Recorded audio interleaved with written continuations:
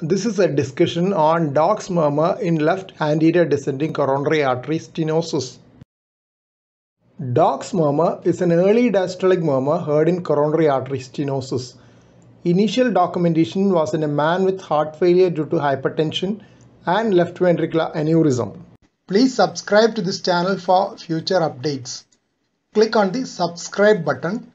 Press the bell icon after that for all updates. The diastolic murmur was recorded in a sharply localized area only when he was in the erect posture. This high-pitched murmur was thought to be from a stenotic left anterior descending coronary artery, which was suspected to have recanalized thrombus.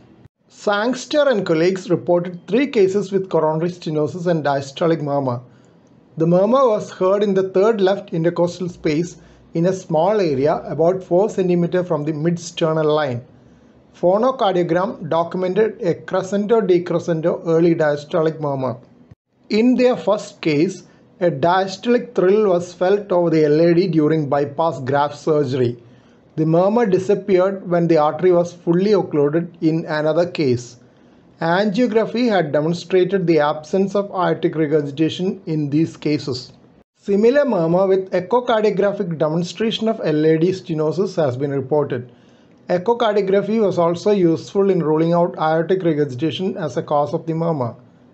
In another interesting case, a diastolic murmur of coronary artery stenosis disappeared immediately after aortocoronary bypass surgery.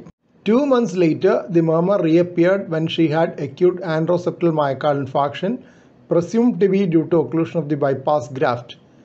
Coronary angiography 10 months after the surgery showed occlusion of the bypass graft, but the murmur was no longer heard. In yet another report, 2 patients had diastolic murmur caused by coronary artery stenosis.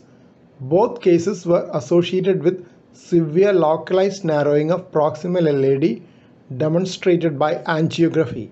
The murmur disappeared after acute myocardial infarction involving the area supplied by the stenosed artery.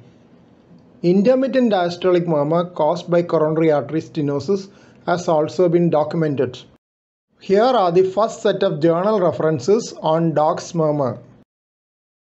Second set of references on dog's murmur.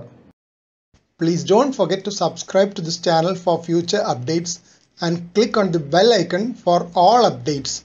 Thank you.